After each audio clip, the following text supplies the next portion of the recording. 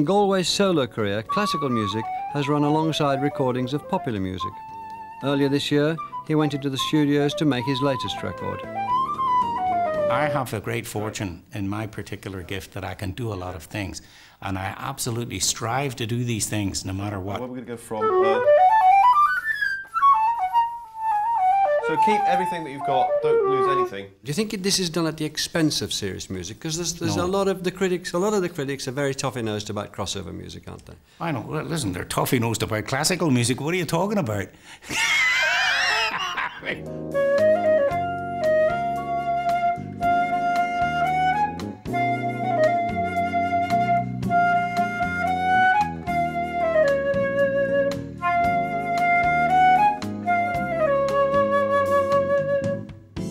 These records do offer a very big artistic challenge. They're not so easy like you might think.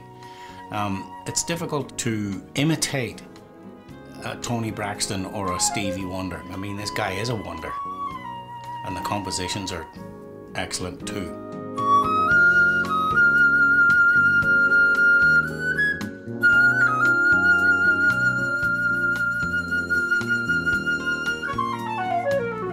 I try to play it so that it sounds like I'm improvising.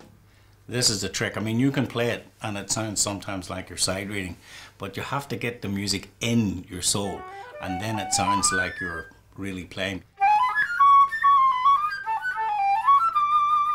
He doesn't know how to swing things in a way that a jazz musician or a pop musician would find natural. So what I've had to do is actually notate all this very specifically. On the page, I write it out as hemi-demi semiquavers with little lines and dots, and that's what he understands.